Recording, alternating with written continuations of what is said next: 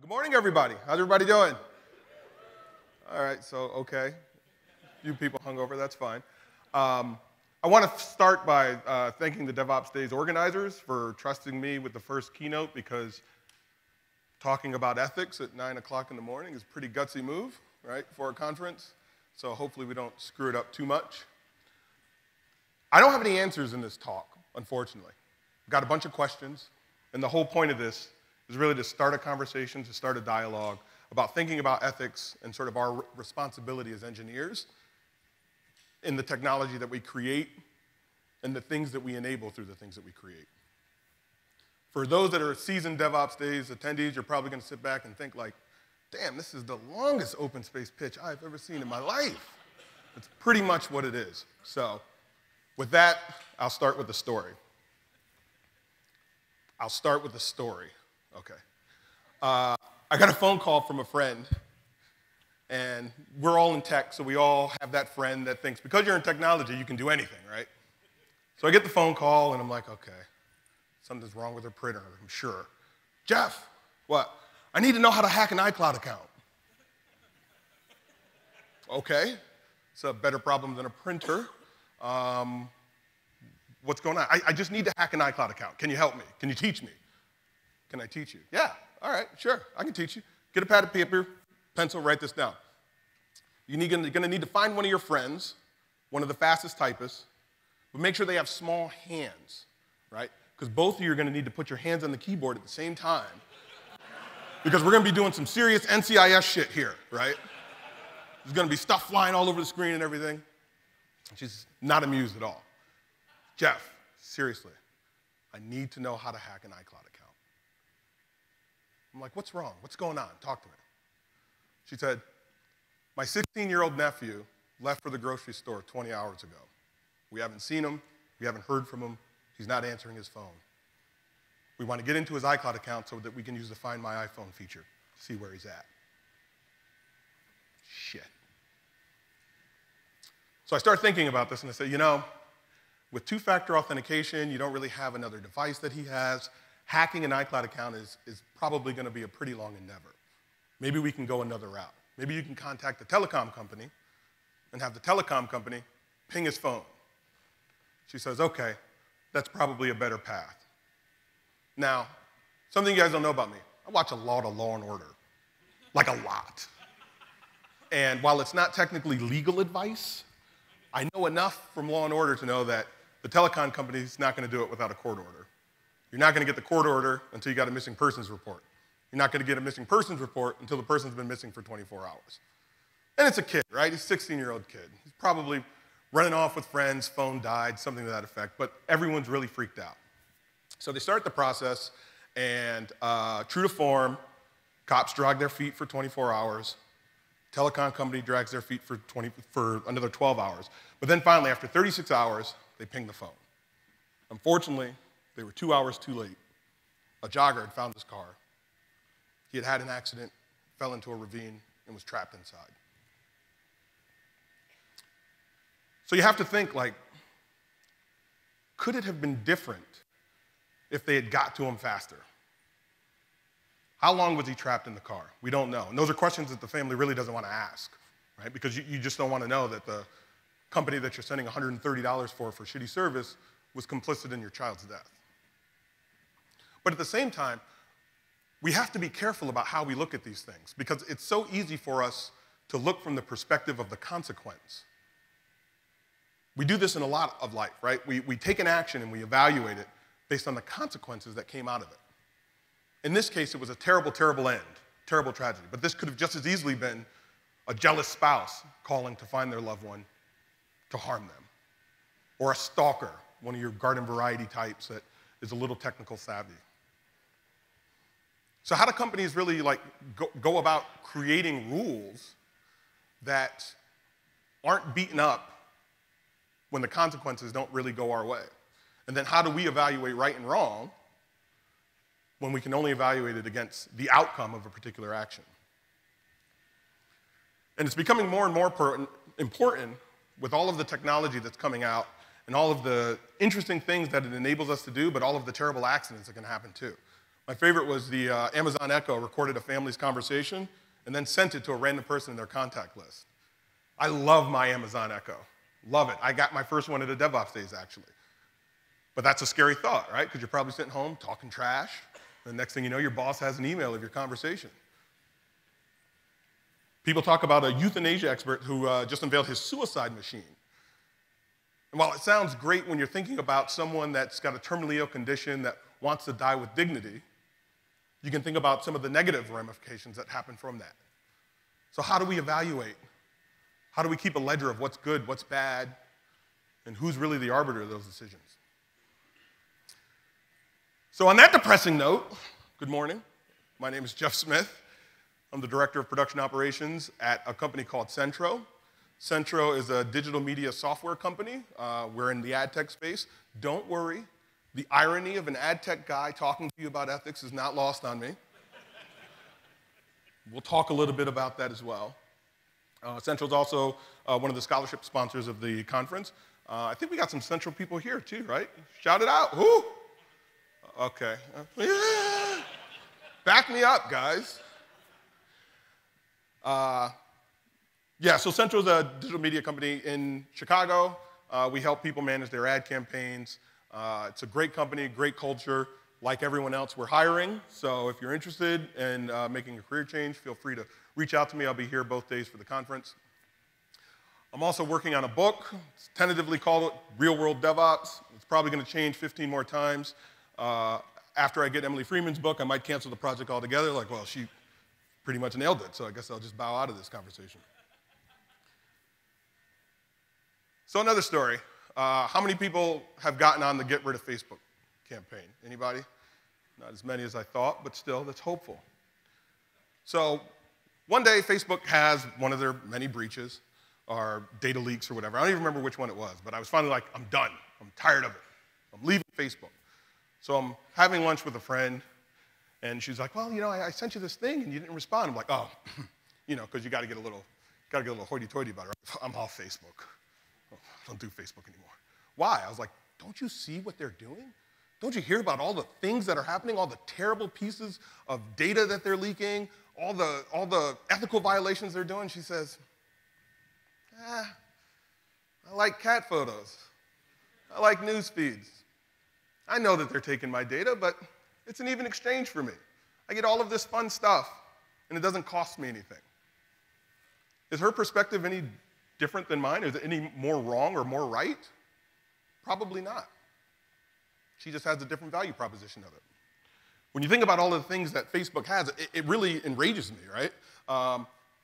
Facebook was doing emotional studies. They were manipulating people's news feeds to see if they could alter their emotions. They were basically experimenting on you in a social behaviors experiments without your consent, without your permission. And that violates all ethical guidelines that they have around human test subjects. They ignored staff warnings about the sketchy Cambridge Analytica work.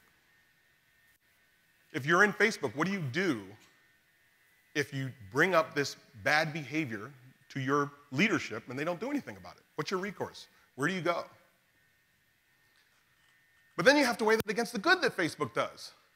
Over 1 billion in causes were raised on Facebook. And that's great in aggregate, right? If someone asked you a question like, hey, man, I will donate $20,000 to cancer research if you tell me what your favorite fruit snack flavor is. Okay, yeah, Welch is great. Cool. I'll give you that bit of information. Is it worth the trade-off? I don't know. But $1 billion in causes is a lot for something that, you're really not actually physically giving up anything, even though you emotionally are. And then I get a lot of benefit out of it too, on a micro level. My family, we're the only ones in Chicago. The rest of my family is in New York and Georgia, so we get to share moments with them on Facebook. My daughter got a hamster this summer. When she was with my mother, that's all she could talk about. I'm getting a hamster, I'm getting a hamster, I'm getting a hamster. And she was so excited, and my mom wanted to see that moment when we got it so badly, so we did it on Facebook, and she was able to see that. And that's huge, that's powerful. But again, how do we add up the ledger? How do we know that these things that are happening are worth the cost that we're paying? And the other interesting thing is, we're always thinking about this from the perspective of like a Western philosophy, right? But the internet is global. What do we do when we have an Eastern set of philosophies? How do we take their viewpoints into account? What happens when they clash? Urban and rural. We see that here in America. There's a huge disparity between what urban people feel is right and wrong and what rural people feel is right and wrong. So how do we balance that? How do we figure it out? Is it ethical? Is it moral? Is it fair? So I started to think, and a group of us were actually having a conversation about this because 4 of us, actually organizers at DevOpsDays, got together and said, like, what can we do about ethics? What is it that we should tackle? And when we started reading about it, we're like, man, this is complicated. You wouldn't believe people have been studying this for 1,300 years. It's weird. I thought we were going to be able to apply an algorithm to it and just be done with it. But then we started focusing on this idea of consent. And I started noodling on that to figure out, like, okay, maybe that's the one thing we might be able to agree on. And in my world, you can't talk about consent without talking about James T. Kirk. Weird segue, I know. Just stick with me for a second. So I'm a huge Star Trek fan. There's an episode called The Taste of Armageddon. In this episode, the Enterprise is dispatched to a planet to build a trade negotiation, right? But the planet has been at war for 500 years. 500 years they've been fighting each other. It's probably a wasteland. But still, you know, Federation, America, you know, they need to get that dilithium crystal, which is basically space oil.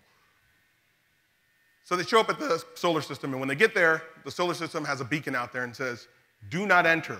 Enter at your own risk. No visitors wanted. But this is Kirk and the Enterprise. They're like, fuck that. We're going anyways. So they get there, and they're welcomed. Hey, guys, how you doing? Good to see you. Yeah, come on down to the planet and visit. So they get down there, and it's a paradise. And Spock's looking around. He's like, man, the lawn is tight. Everything's clean. This doesn't look like a planet that's been at war for 500 years. What the hell is going on? So they start to ask about it, and Kirk finds out that the war is actually computer simulated. So instead of an actual attack, they have agreed that we're never going to have peace. So let's try to make sure our culture survives. So they both create network computers that simulate their attacks. When a casualty is recorded, the computer spits out who dies, and that person is commanded to report to a disintegration chamber in order to be killed to record the death. Yikes! But the interesting thing is that everyone on the planet consents to this. They agree. They say, you know what? It's a lot better than having dinner and then having your roof cave in on you because some bomb attack happened. At least now I get a sticky note that says, hey man, you just died. Wrap shit up with your family and then report to the disintegration chamber in 24 hours. It's weird, but it works for them. Compared to the alternative, where they had the death and the destruction of their culture. How many people think that this is a right way to, a moral thing in their space? Show of hands. How many people are like, okay, few. So I guess the rest of you think it's immoral. Like, oh, it's terrible, right? It's a tough line. So, you know, the original series really didn't do the whole prime directive thing that much. So Kirk goes in there and starts kicking ass, like Kirk does, right? So he's going to go in there and he's going to blow up the disintegration chambers, right? Because this is wrong. Also, there was a woman involved that he liked that was recorded. So, you know, classic Kirk. But like, if everyone is consented to it, why would Kirk impose his moral philosophy on these people? And that's something that we have to think about in technology, too. As we create technology, the technology is inherently neutral for a lot of technology. There's probably some that's pretty bad, right? But it's the application of that thing. And then how do we apply our moral code to a group of people that might feel differently? Is it legal? Is it ethical? Is it moral? I don't know. But we've got to get to this crossroads where we got to figure out, like, how do we deal with it? How many have ever encountered a situation that they thought was a little shady at work, but wasn't 100% sure what to do with it? Man, some of you guys are real lucky. Don't leave. Don't leave. There's a lot of stuff, though, that's just a little dicey, but you just don't know where to go with it. You don't know what to do with it. And you don't even know if it's just you. Maybe it's just me acting weird, right? So one thing that always comes to mind is end-user license agreements. Everyone has seen those, right? And how many of you have actually read them? Yeah, this guy. I need to see you at an open space, sir. There's too many of them. I don't read them. In fact, it made me think about it again with the whole GDPR thing where now you get prompted for cookies with every site you go to. I don't read that shit anymore. Yeah, accept. Firstborn, yeah, whatever. Give me the news. I need the news. So it has been traditionally accepted as when we agree, when we click that button, we're consenting to all the terrible things that they're going to do. But is that consent actually informed? And does that matter? Of course it matters. It matters in all types of areas within our society, right? People can't consent when they're drunk. Children can't consent for a lot of things because they don't understand the implications of what it is they're consenting to. So informed consent is a thing. So how do we think about that with technology as well? So as I said, I work in ad tech, and our CEO, Sean Riegsecker, oh, I finally pronounced that right, is a very thoughtful guy. So we were having a conversation about ethics and things, and he had this quote, which I absolutely had to share. He says, government and industries have been adopting a very libertarian and Randian viewpoint on pretty much stating that it's the consumer's responsibility to be smarter and know what they're accepting relative to policies and terms and conditions, rather. This is ridiculous thinking. It's incredulous to think that A, most consumers are technically literate enough to understand what any of this technical jargon means, and B, that for every site they visit or app they install, they're going to take the time to read 10 pages of legalese. And that's dead on, in my opinion. Every time I install an app, I want to scan real quick just to make sure that they're not inviting themselves to my house. But as long as they don't get a spare bedroom, I usually click OK.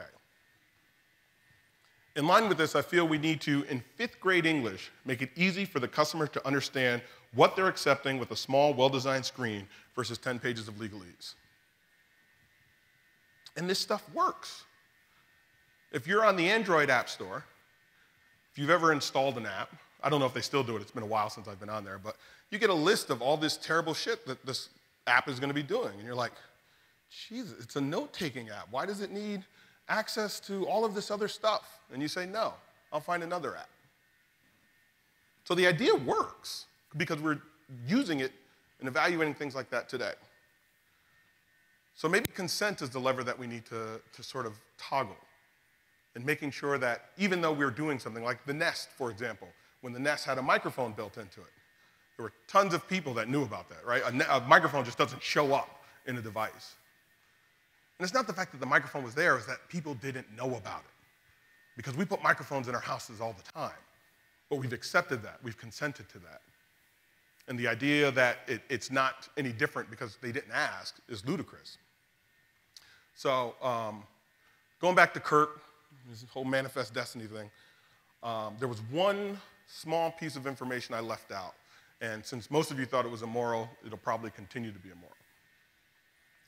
One of the things that I left out was that when the Enterprise entered orbit and broke and basically disregarded that message, they basically entered the conflict.